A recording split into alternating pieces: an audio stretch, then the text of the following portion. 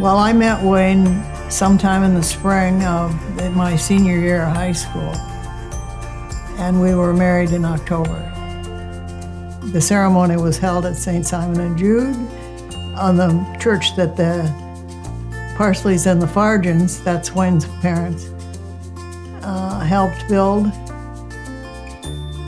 My wedding dress was a white lace tight fitting, if I remember right, and had long sleeves, and it was beautiful.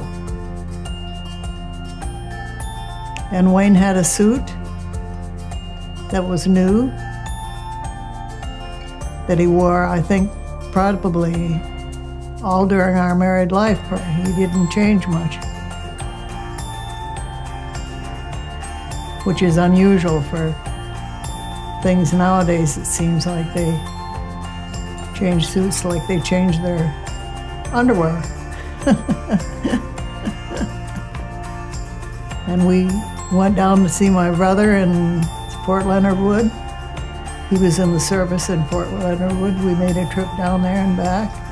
And that was when Wayne was upset because he had been helping with the farming out at Johnson's.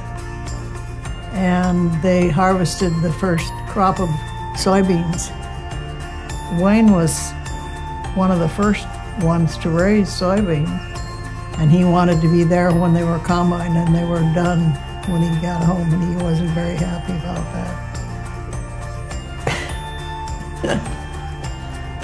I'm not saying that the honeymoon was more important than the crop of beans, but I think it really was. I mean, he was a farmer.